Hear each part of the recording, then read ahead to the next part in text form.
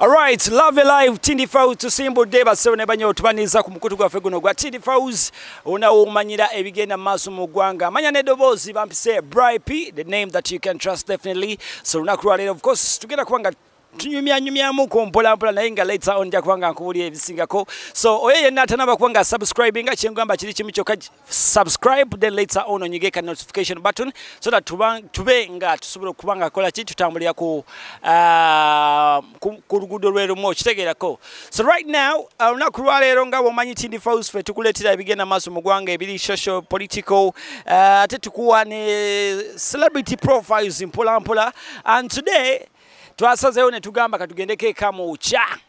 Yeah man, so kamocha unakuwa tugenda kubanga tunyumya muko ku muganda womukuba big dogs mu industry ate muganda wa superstars abenjawulo. So ladies and gentlemen, without wasting any other time, Tindi Fawz munzikirize manjulire DAX vibes agamba chi muganda wa one Barbie man agamba chi DAX ali wanali easy just ula mugenda butya ula mbutambula si bubinyolwa kuba just twabimanyira. Okay. Yeah man. Gwakedde oteka keriso ku machali atya. Jali alisted. Naye akedde nalintekako. Okay. Yeah man. So DAX lero kitulese wane kamocha basically. So twagala abo omwagizi bo oba n'abantu abenjawulo bategeere who is DAX. So twagala just tunyumyemu ko mpola kitegeera. So for starters, who is DAX Vibes? DAX Vibes is just a simple gateway to the dream. His original name is Bugembe Centam Ivan DAX. Yeah, he's a graduate at MOBS. Yeah, he's a father, young father. A young father. Yeah, man, and he's a very good musician. And just he's a nigga. He's a nigga. How are you, DAX? Jagala tutanike wali obulamu bwongo okula. You understand? So, how was it growing up? I think I was raised by the community because I lost my mom when I was about 2 years. Then, yeah, we're from, what is it called? A polygamous family, compound family. Nazaliwa mu Kampala oba? Nazaliwa mu Kampala, then ngende Gomba. Then when my mother passed away, baganda bange ne bandete no sister wange Kathe. Yes. So when I came in holiday ngampumulia wa Kathe, eri holiday wa yawe. They were Nyanzi, you know. Yeah, so I was raised by my siblings. Okay. Yeah. So obibo ba primary wa secondary so kena tubayisemu mpola so kati primary tujitanika tutyao. Whenever muchalo quite and orphanage ja nakasomero bakaita is it Ron and Viola or something like that. So secondary na mwaka nangenda mu class ya njawulo. Yeah, ngaola ba school fees ono mango bendese reporting nga haso. Kagamba bulamu bwali ko buzibuzi muko. Tewali bwangu just chomanya kubanga I had lost my mother table na bali bato bano bakulu bange nabo nga bavubuka. So that raised a kid naye luckily enough nebiterera mukaawo Bobi n'akikubamu, then he took me in. Okay. Yeah. So awo na tata yali alirudawa? Father was there, you know many wives and could there. So the siblings had to take up the mantle. Yeah man. Primary try musomero ki? Kama manji nyonyo ne nagenda kokomiza. Katwale ya P7. Wenava komiza nengenda ku na member parents na tuli ya P7. So wemaliza onengenda kitende. I want to komiza now P2005 wange mitwite dem nga Bobi achikubye. So nengenda P7 nengenda ku Smask Kings St. Mary's Tindi, sorry. So you completed your senior 4? Senior 4, senior 6, I was a prefect there. Yeah man, it was a good experience under Lawrence Mulindwa, one of the greatest men I know. Okay. So omala senior 6 tuli mwaka chao? Senior 6 nemi akajidu, sandi katafuna na mulimu.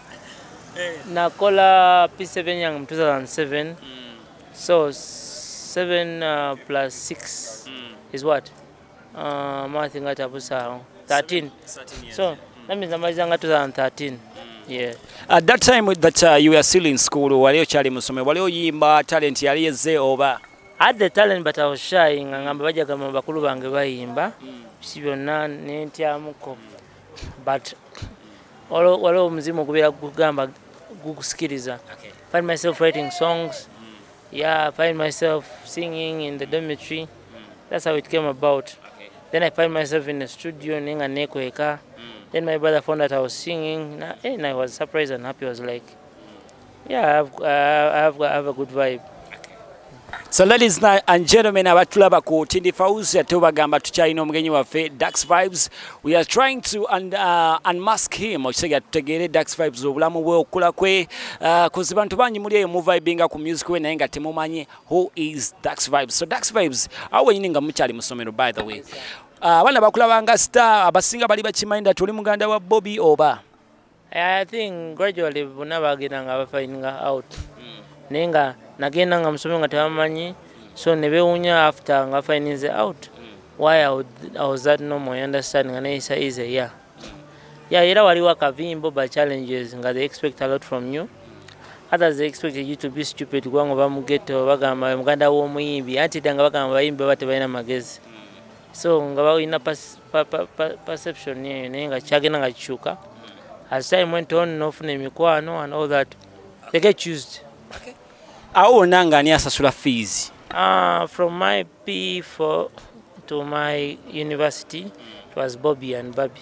Bobi and Barbie. Yeah. From your P4 to university, yali Bobi and Barbie. Yeah. Okay. So awo tuyingira campus. Ingira campus awo. Music tanatandika. Awo ngatandise ntabuse busungu bungi. Ngoinayo tune. Nyimba kaima non-stop tuzinaga nove tuzinagali non-stop Mr. DJ. I sang with the president. Bobby. Yeah.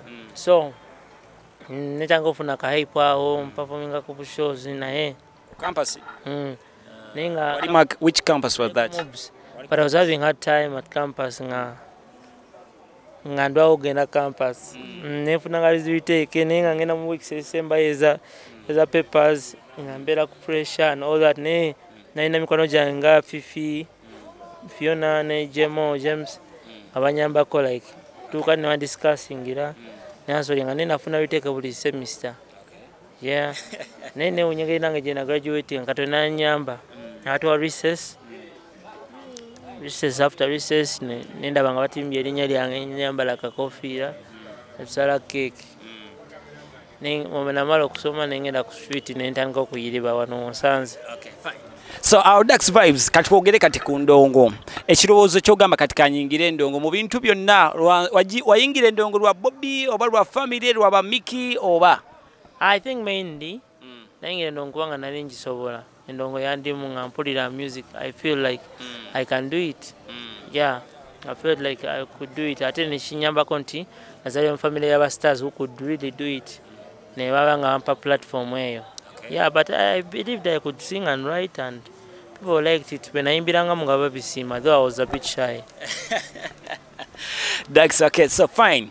Wotandika kati ya Firebase ojingira buyingizi straight oba waliwo emitendera gy'okuyingira fire? I think najinge kwanga nakulira mu Firebase nga zego batuma amazi gendo kole kino bichi. Nga muri mwani awe ebiseera ebyo. Chamani ba Black Boy bani ba Bebe Kulu bani and all that kind of stuff. Wajingira ngo cyari muto. So I saw it when it was starting. I was a baby, P3, P4. Nengena ngankula when I'm looking at them. Okay. Yeah. So I think automatically by default naingira Firebase. Okay. At what age did you first record your first song? I couldn't remember, but it was around my senior 3 I tried. Then nembiva mpaka when amala senior 6 kubanga banga manino kusoma. Yeah, anti take from family no mala senior 6. Okay, now still talking about your music. Otegera otenogama kati DAX kantandika my music professionally. No, it's gradual. Ogeza konvera upcoming, you can allow to kusima, get following. You are getting better in what you're doing, or research, or whatever this song is better than the other. Just find yourself in it. Okay. Yeah, man. Do you write your music? Yeah, generally I've been writing my music, though I get support recently. Tracks and Nyimba from last year. Yeah, from last year. But on Pandika then I call friends Nebanyambako. Okay. Different writers and artists. Okay. Yeah. So but twajidde wano actually batugambye wano wawo.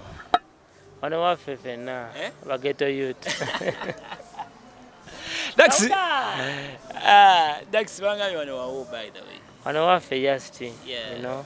By the way, kati mabega kao kati tuogereko kune kuchino by the way about family, yeah. Mabega kao twala Baganda bo, your big brothers actually. Nga buli omu, nga buli omu ngolaba ina chainawo, nga ina mansions ezenjawulo, kati nga gwe omwana omuto. Nawe ina choina oba china ngere chikwongerayoko. Nange chirinjo kane chali mwana muto just nzimba. I'm trying to build things, trying to get organized, so that we set off. Ero berana kan wano ne wano watono tono just nenga. Yeah, we keep dreaming, you know. Nange we nabanga ni musajja mukulu, at least let's hope mberenga nange now something. But I think it's possible. Okay. So Dax, wali wengambe zali zitinga nga bagamba that ebyobugaga bya ba brothers oba mwe abaganda ba Bobi Wine bemwina that muganda wa mabina mu mukono kwegamba bintu bye naye just ayagala bisa mbaganda. Is it true or not? Ebyobugaga nga mayumba zimansion ezo buli kimu kyonna estate. I think mukono gwalina muntu awadde almost all my relatives support. Awadde okuchaka kituyambye like okwesa opportunity eyo naffe awamu wantu tunyize naye our family is a family of hard working men. Nange nakabasanga we batyo ngamba mama wange yali ako mukozi nnyo, tata wange yali mukozi nnyo. Yes, so nakula bakulu banga bakozi nnyo. So it's hard work, man. Okay. Yeah, and let's talk. Okay. So kale leka switchingeko to Decomo music. Tukula okubye tune ne radio chaja kityawo. Radio was a friend to my brother, but then he didn't know I was singing. Then one time nali mpoyo mugeto nga brother we nerabide linnya nga mpita ngamba radio agakubuzaako sangao yali asuze mu balando zanga gwe dogo gwe wasi wanga matino yima ngamba nyimba muzeyi. Remember what you already? I was hard songs ngamba nga nyimbe zenjawulo na miro and all that kind of songs. Nangamba washwa tuanga mu nyimba nalabya kayimbako mga mzeyi nyimba nagamba njagalo jo nsaleko one time. I want to challenge you. Ina chobulamu ne musalako nampa advice nambuli about spirituality. Nali ndowooza muntu mubi ndanga muntu mulungi nnyo ne nangamba people the world messed him up people, you know, he had too much love. Nindabanga muntu wanjawulo nze nali mukyanga ndowooza kyankalana, so showed me so much love. Ne mugamba ne mzeyi mbangena mugamba mzeyi washije tukola yakantu no problem basi nakimalayo just come tomorrow but one ngenda ku Tuesday namusanga jali ne tutandika vibing producer nanyinga ebigoma gomao nanga kati ngenda kuwa chorus nyakomengo one version ne mkaneda. I thought abantu bokola nabo bawandikira naga ani wandikaze enyimba ze na holiday ne mugamba nze nagamba kale kati wandika nagende eyo after about like 45 minutes 1 hour nakoma na uli abe na nyimbe nenga zisibi feeling naga that's very beautiful. Teka verse yang naimba verse ye nanga tukomeo tu backing akayimba. Then I came back, so ina come on to discussing anambuza kayimo planning akakolocha nimugamba shooting a video nga 2nd February and excited. Sadly that's when we twa muzika. So my mom lokola audio actually. So twalaba I think video there was a mwalimu pipeline yokola video chitegera. And when he passed on akaima nekantama because I was audio wasoka nota audio and people appreciated the audio because I remember me I first heard the audio and I was like let me wait for the video. Yes. Yeah, no, it took me 6 months to release the audio itself. Panga yali bintami ngandaba akaima nemusibula. Then after I released the audio, people loved it so much, so we got an actor and call a video. Yeah. Okay. Because I want to try to maneuver maybe like you can use Weasel and everything or take them, then we call it a complete. But anyway, aside from that collab, so abantu soko tuwema kapela kakayimba ako by the way. Sema yumba kumi, buliro bani nambemo bani namba kumi, ondeka. We miss you, ready, and love you. Big up. That was your first professional song career? I had songs before, but maybe I could casting Okuchaka at the time because I sang with the legend. Okay. After Mayumba Kupe, which song came next? Songs came when she come by, Nawaja Wakaimba, Nyimba Chena Ezaja. Songs came Mata Konko. Then I came Until I Met You. Then I sung. Until I Met You, by the way. How did you come up with this song? Because it's I think it's one of the biggest songs that you have. Try to listen ngoma za kuba Nigeria. What? No. There was a movie. There was a movie film ngajiraba nengomala akadongo kumbaga. Nenka recording. Then try to listen nyimba za ngoma za Nigeria zibera ku YouTube. Then ngakama sanye mkano ka sound na na na na na na na. Then vibe nejai kwa manyo mutima. Then went to some producer and tukageza ko kanyinganyingam ne such feeling. And then ne meeting ane sim wakamocha nga baye nya kuja nakayimba kenyaga tukole. So I booked a program ntukayo tu vibing ane sim ate bintu abinyiga speed dachika mobili. So when Nesim presses the mapesa vibe ne kwatao ne nyimba chorus Nesim natanika verse ya soka. Then netujane doki na maiza verse ya soka. Then verse kubinenji kola. Then song boss namalize yokusatu. Yeah. Au natuingira lockdown. COVID na jango already omazo chiwanike bango omazo litekayo. Lockdown yaja mwana, lockdown yaja. Yeah, nga wana Uganda bona fena ya tukuba. Okay. Nemba mu music. I think I have just come back for more than yeah. Buva mu music. No damochia. We're trying to politics over. I think the campaigns were about then.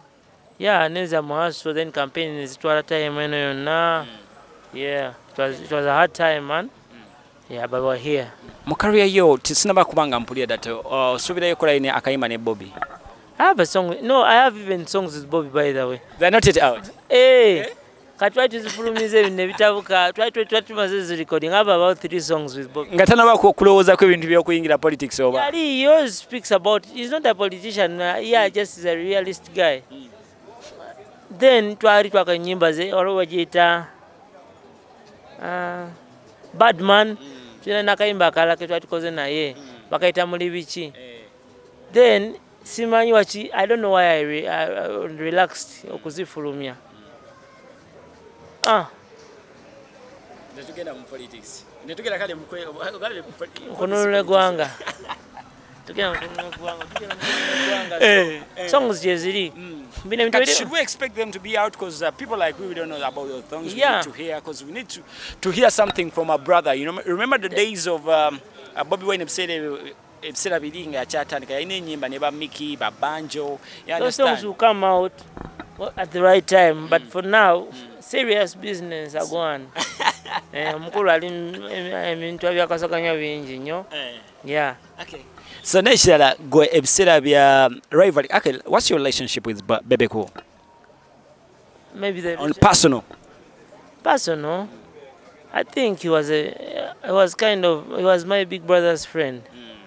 So do you spare some time? You go link up and everything? I don't.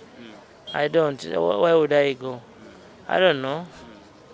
I wouldn't find a reason to go there now. Okay. How come that you're good friends to the son? Yeah, the son, we're in the same age, we're musicians. So I think we're tuli mu paka yemu, tuli mu industry yemu, tuli mu age group yemu. So yeah, no one love. We're artists, we're young people. Ate na njogera muna yayagala Uganda empya. Naye tofuna ko obudde just genda n'owuza muko Bebe. No, I took Ndudo Mulaba. I think when they fell out with a big man, yeah, nayenga I wouldn't go because energy sinungi. Singo musanga chicho nsoro mugamba ngai. Omubuza ng'omuntu omukulu kubanga kakolabu wabaka kwa desikabi. I wouldn't feel in a good vibe. Nkola collab n'omuntu gwe vibinga naye. It's a great artist, but I wouldn't vibe the energy that comes out, you know. Yeah, I respect him. He's a great artist nayenga. Environment chikiriza. Environment chikiriza. So we shouldn't expect anything from Bebe over DAX. Expect once we go into a new Uganda, expect anything. I will sing even with Michael Jackson. So Dax, what has been your biggest challenge actually tunaba kwanga tumaliza na interview actually? Your biggest challenge as an artist? Ignorance. What do you mean by ignorance? Not knowing. I thought when you get some money, no color video, ignorance, not knowing. When again an engine, you know, kwana industry, abantu, emikwano, ba present and all that. It's not always about money or what. No bafuna, no funa mkwano, no building and networking. So it was a big challenge for me to learn. It took me like 3 years to learn, but finally I learned now. Okay. So far, have you started ripping off your music? I'm ripping, you're interviewing me. We call a rehearsal place. I want to see. I'm be favoring you on Mvimba and DAX vibes. You know, ko YouTube wala music wange. Yeah, right now kubu shows they want Peter never kuba mu music. You know. Yeah, I'm enjoying. It's a good vibe. No, not only money. I really didn't go in music for only money because I'm a business guy. Nyaga nyo hustling. I'm calling into yange vila. But even for the passion message, okubange tukayo katono ko busobozi chinganga. Kana ono kuwa amanyi okuwa amagezi okubusa abantu notababusa so katona tuwa ekidabo kya talent kino kitone okuyimba so service oyimba kayimba ko mukwano abantu basanyuka ne bagwa mukwano abakyawaganye ne bakwatagana then after nofunayo kumaja. I think that's what I'm looking for. Okay. Let's speak to year 2021. Wafulumiza kayimba kapya ka Mama. Mama, indeed, it's a very beautiful, inspirational song. Actually, it is a song that calls for positivity. Ashitagira kayimba kasufu nyo. Chaza chitia ugamba kanyembe ku Mama. Ate kampite ne chali wange Jim Nola akatulemu. Let's say that word again. 2020 what? 2021. That 2021 is supposed to be called DAX year. DAX what? DAX is year. Kubanga this year I'm very dangerous, my friend. Nina kogena lava. Mama, the first project, eh? Mama, 2021, yeah. Mama, we shot it. Twakalimba last year. See what you bench. Nga politics na tabuka. Elections, not politics. 2021, 2020. Jim, twalina kayimba twakoze on sim. Twatchilinza nangamba. By the way, tukola kayimba ka Mama. Nze nako nina kayimba kenyaga yimbira mama wange. Nuka nengo wange yafa. Naga no so chima mu style obwezo. Meshi aliwo ne tugenda ne Benji Atsi. Bengoma baba. We have very many songs, by the way. Musto, wali store, yes to gena wali. Just became full. Baba mwana kame mwana kubia kaimba kapya kamanyi. Just to chat a bit. Okay. So DAX vibes. Akaimba kenyini gwe. Kaina chintu chekakujukiza like somebody who grew up without a mother, ishitagera oba kaina ngejika kosa mukobo kawuli ebigambo biwayimbe ebi tekankosa nekangumya. I'm just trying like to let my mother know that wherever she is I'm feeling her love through my brothers and sisters. Kwanga bagana banjagala nnyo nga siwula space ntino absence of a mother. Era nagenda nga because mama wange yafa bachala wene banjagala. People loved me so much that I didn't feel the absence of the mother, but I felt the love of a mother. So I was just letting my mother know that I love her, and wherever she is, her presence exists. Say, Mama, never leave me alone, no. Kuba nkwagala nnyo mukwano. Wotali mukwano, nabanja museno. Mama, never leave me alone, no. It's been DAX vibe alongside the baddest. Yeah, man, big up on yourself. Okay, baso de banyawo mwebale kubanga atse mubadde mutambula nafe kuva bwe twatandise naye nga kino ekintu kigenda kubanga kiberawo every single time choba olina kubanga okola kiri kimu kyokka just genda ku mukutu gwaffe onyige ka subscription button, then after onyige ne wali wolaba akadde mpola tujja kubanga tusobola kubakola ki okutambula ffenna. Okay, ne ku Facebook tunoonyeko tuba tuli Tindi House oba nange osobola kunonyako personally at Barbie Uganda, that is on Facebook, oba Barbie official wali ko Instagram kijja kubanga tukola ki connecting. But for now, ladies and gentlemen, abantu abatulabira side ze katamwe bale kubanga mwekumide ku Tindi House, abantu abali Germany, abali UK, abali London ne bitunde by'enjawulo mwe bale kubanga te mutwagala nnyo. For now, we calling it a wrap. See you.